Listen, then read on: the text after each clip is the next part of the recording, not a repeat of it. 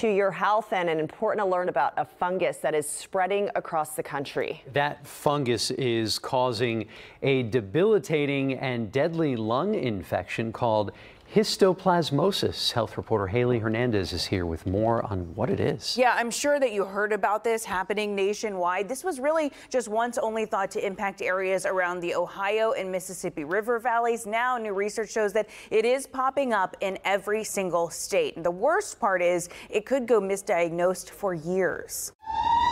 It was everything. It was more than I thought it was going to be. For 25 years, John Meyer lived and breathed firefighting until something he breathed in while on the job almost destroyed him. I was at a fire and I was inside and I was pulling ceilings down.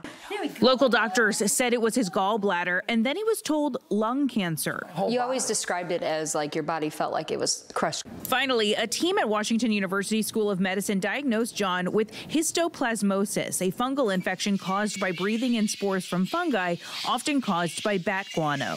It's one of the most understudied diseases in infections. Researchers found that the fungus histoplasma has expanded from here to here.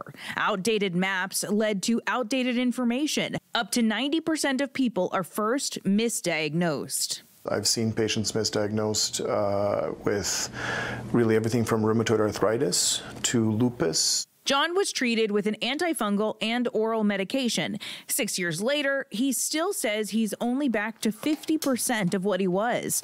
But for Mary, just having John here is enough. I am so happy and blessed that he's still here.